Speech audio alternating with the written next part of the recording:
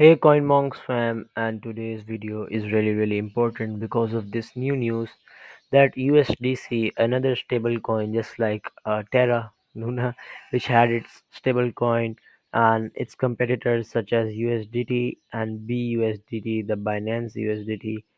The news is that USDC stablecoin breaks dollar peg, that it has dropped down below 1.0, which is its base price, and it has lost its peg after the cryptocurrency had 3.3 billion at the financial institution.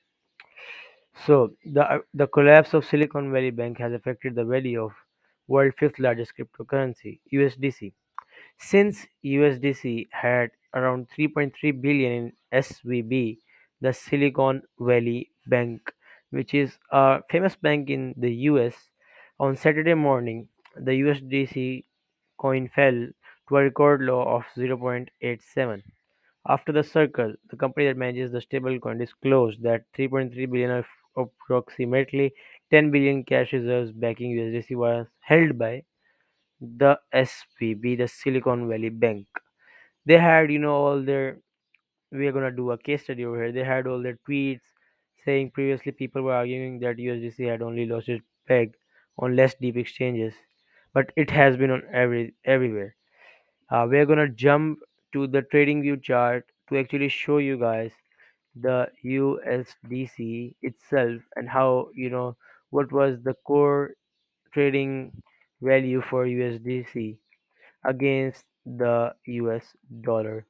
So let me just switch to that, and here on my screen right now you see this USDC that it went up to 0.8 2 on Gemini to be and now it has come back to 0.996.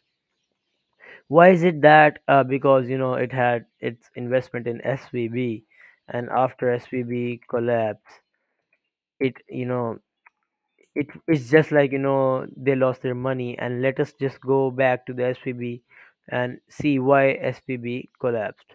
So this is a really good article, and you see the Federal Deposit Insurance Company created a national bank, and you know major force in tech, and SVB is a really established branch and established bank, and it is the latest victim of high tech interest rates.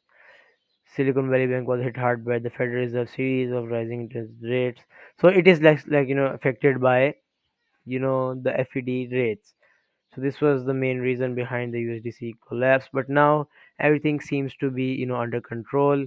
If you go back to the trading view chart, you see everything is under control. BTC dropped since the USDC lost its peg. You can see, which I have already explained in my previous analysis too. So that's it for today. A small news which has made people lose their money too. Make sure you subscribe to Coinmonks so that we can come up with the more daily issues to discuss. Thank you.